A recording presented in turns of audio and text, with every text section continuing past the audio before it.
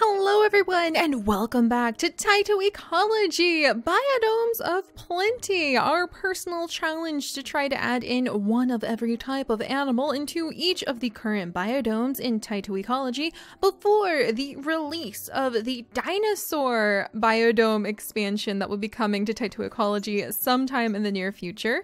And we are back with a little bit of startling news. So it is our 1-year anniversary here in the biodome. Woo! Let's collect those energy and those coins as our reward. And I thought in transferring our biodome from my laptop that we use to record Biodomes of Plenty in Taiwan to my computer that maybe we had an error of some kind. Maybe for some weird reason everything disappeared and the entire biodome was empty, and I was like, oh no, I guess our biodome must have somehow like glitched. And I was kind of a little worried, but like, oh, that's okay, I'll just go grab the save file again and reload it again and see what happens. But then guys, I noticed our biodome is not entirely empty. It actually does have some ants, and it has some mushrooms, and it has some moths. And you know what that means?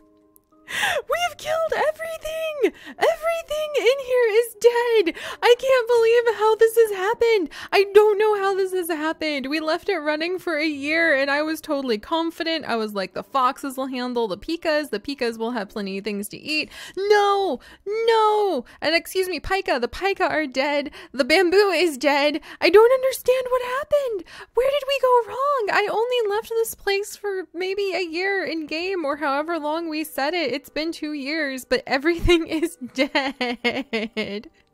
I can't believe this. I think we had too many pika, you guys. I think they ate everything. And we had a beautiful bamboo forest. We even had some cute little pandas. Oh dear. Alright, I don't know what to do other than to try to restart our entire biodome. This is so sad. I've not suffered a complete... Oh, the circle of life. Yes, thank you. I have not suffered from having everything die like that in so long. I have no idea what happened. I don't have any explanations. I don't have any justifications. All I can do is just apologize and stare at a barren, empty wasteland with nothing but mushrooms. Thank you very much. Nothing but mushrooms and ants and a few moths. in horror. So yeah, this happened, guys. I don't know how to deal with it other than to just start anew. Maybe I shouldn't have been left responsible for this place after all, but we're gonna try again because I do want to have some fun continuing on with our Biodomes of Plenty challenge together. It is quite fun. There are so many animals and so many different ecosystem effects that we can learn about through playing with TYTO Ecology, and I think it's a pretty fitting subject to continue to peck away at because we are the Pixel Biology channel and we try to learn about the wildlife. Keep in mind, TYTO Ecology is so awesome and it introduces so many science aspects. It may not be the best place in the world to get a complete idea of what you can expect for an ecosystem, because this is a closed ecosystem. It's in a dome. We're the ones in charge. That's not normally how a planet works.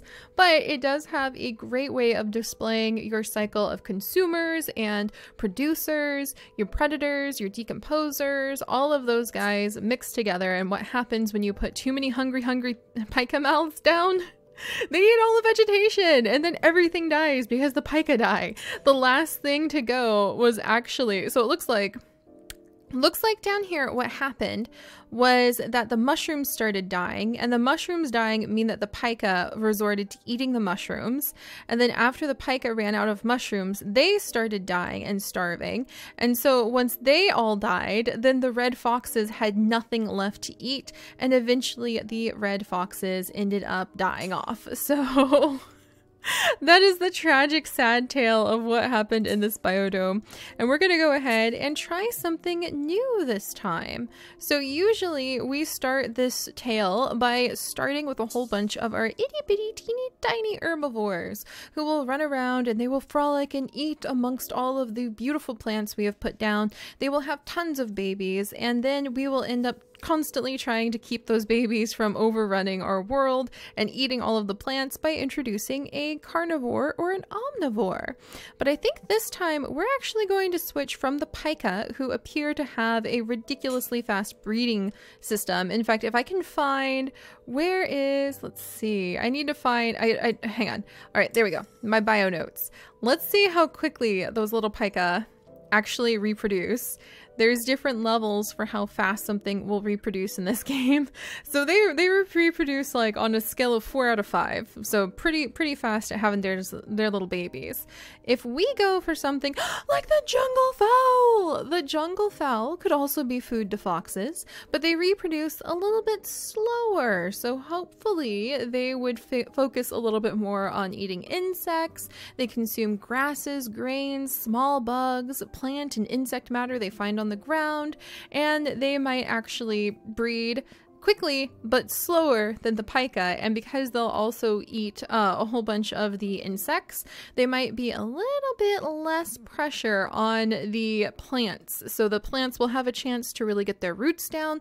They'll have a chance to start spreading around the place, because it's going to take a long time before our bamboo is ready to pollinate and have babies of its own. And you can start seeing that really fun sort of cycle and pyramid of trying to build an ecosystem. It's kind of like trying to make a big puzzle piece fit together, and I adore it. It is one of my favorite things to study, and it is far more complex in real life than you could ever really simulate, but I adore TYTO ecology for giving it a good go. So I think instead of putting down pika, we're going to add in one of my favorite animals. We are going to be adding in the jungle fowl. Yes, the red jungle fowl is actually what we have modern day chickens descended from. So red jungle fowl are the ancient ancestors of chickens, and they are listed as insectivores here. So let's go ahead and make sure we have more insects, like a whole bunch of the earthworms. Let's get a bunch of earthworms in the ground. There we go. So we've got a big pile of earthworms over here. Let's make sure we have tons of ants. Thankfully, ants also have a really quick reproductive cycle. I don't know if they have a reproductive cycle here. Yeah, they do. So they reproduce very, very quickly. A queen ant can repopulate her nest very fast. Let's see. So let's see if there's anything. Yeah, reproduction. Many ant colonies. Oh, yay, we earned 8 TYTO coins for our tiny pile of mushrooms and worms. Reproduction. Many ant colonies rely on a single female called the queen to produce offspring for the entire colony. Some colonies have more than one queen, and others have female workers that are also capable of reproducing. Biodome ants reproduce at a constant rate and won't move their territory once it's placed. How long does an ant live? It depends on its job. After reaching maturity, male ants rarely live more than a few weeks. Female worker ants can live for a few months to a few years. Can you imagine that? Seeing a little ant go around cleaning a nursery or gathering food or defending the entrance or just following her sisters in the line off to collect something, and doing that over and over and over and over and over again. Do they sleep? Do ants sleep? You guys, that's our pixel biology question of the day. Do ants sleep? I'm sure that they do, but I don't know anything about how ants sleep. This is a brilliant question. Yay, curiosity. All right, anyway, continuing on. Queen ants have been known to live for over 30 years. Colonies can sustain many generations of ants, even if the ants themselves have brief lives. And that's really interesting. And also keep in mind, when we're talking ant, that could talk about like anything, that's just generalized ant. There are hundreds and hundreds of species of ants. Leafcutters are some of my favorite to research. There's these really amazing burrowing ants in Africa that have very complex, beautiful, very complex caverns that they make. And I could go on and on about ants, but anyway, the point is they breed pretty quickly. And they do clean up the detritus, which is going to be all of the dead matter. So they're pretty important to clean up after the things that die, like the little animals that end up passing away or the trees that end up passing away. Let's come down here and we're going to make like a little goji berry garden because I want to make sure that our chickens can survive.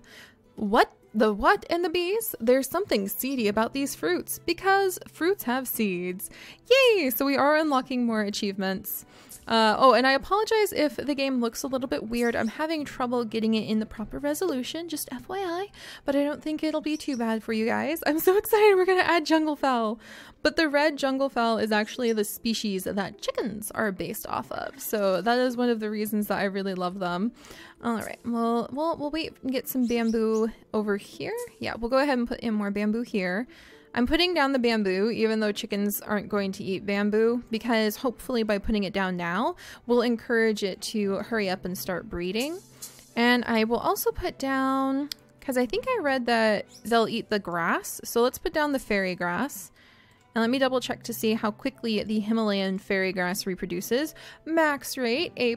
Hopefully it will spread out into a beautiful grassy carpet across this entire cliffside. I can't believe we ended up losing everything. Everything was gone, and that was a result of the pika overrunning everything, of having a tiny fast breeding herbivore that just bred out of control and ended up destroying everything and eating everything. So that was kind of amazing. All right, so the moral of the story there is we probably should have had more predators to keep them in check. And that can be a little hard to wrap your head around sometimes, but look at it this way. Because we didn't keep a few individual pika in the mouths of more foxes or in the mouths of some hungry snow leopards, we ended up losing all of them. So the entire species went extinct because we didn't have a few individual pika getting eaten by some of the foxes or eaten by some of the snow leopards or the dhole or the wolves, the other predators that we could add into this biodome.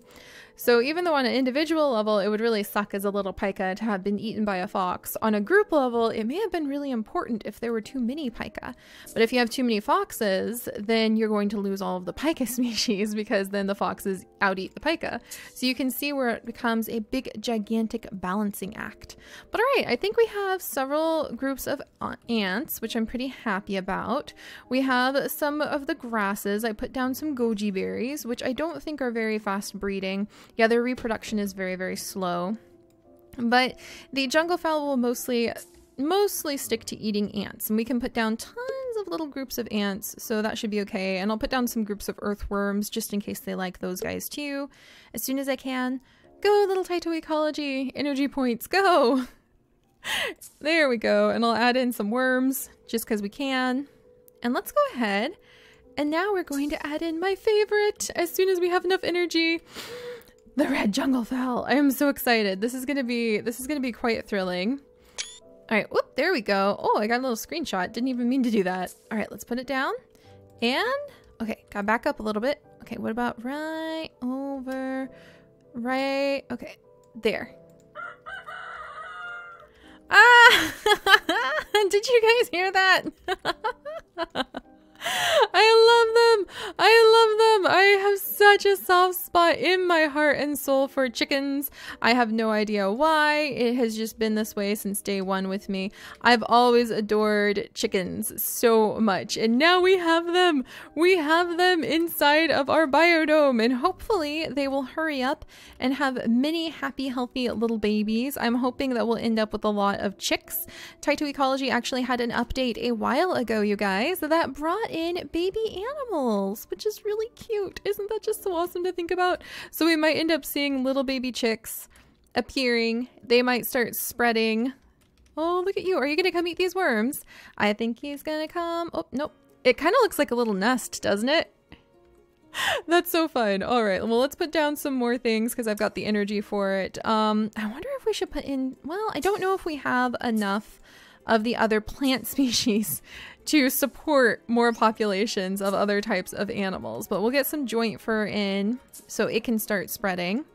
And then when we come back, it'll be really fun to see which species have prospered. There's literally no predators for these chickens, and I'm pretty sure it would take them a little bit of effort, like a little bit of effort, to really start pecking away at the ant colonies. So maybe I should add in one or two, sorry, I bumped into the other zone and it freaked out. Maybe I should add in one or two more like chicken groups, couple more chicken colonies, and we're just going to cover the entire area in chickens. That may have to be the direction we go in for a little while. But it's kind of like gardening, running a biodome, and I think it'd be kind of fun. So we'll go ahead and add in one more. Let's do, where are my beautiful chickens? Oh, I bet they're over here because we've unlocked them. So there's the red jungle fowl. And like I mentioned earlier, the reason I keep calling them chickens is that the modern day chicken is actually descended from domesticated red jungle fowl. Hopefully these guys will fare better than the poor pika and the poor foxes. The foxes just were not enough to be able to take the pika out and keep their population in balance. And we'll come back and check in on everybody in a little bit. We just have to give everything a little bit more time to start spreading. I don't think the hawk moth needs to be down. We need to give everything a little bit of time to kind of recover from the overzealous attention of all of those pika. We'll put down some balsam over there. We'll just kind of sprinkle a whole bunch of the plants around the place. And maybe with the pika gone, some of the plants will have a chance to spread and they'll have a chance to really take root before we introduce some of our herbivores. So let me put in one big beautiful wood apple tree, and then we will leave our curious and hungry little jungle fowl to their fate, and we'll come back and check in on them next time.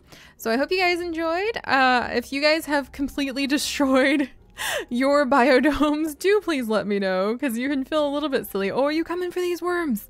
Are you coming for these worms? Whoop, whoop, whoop.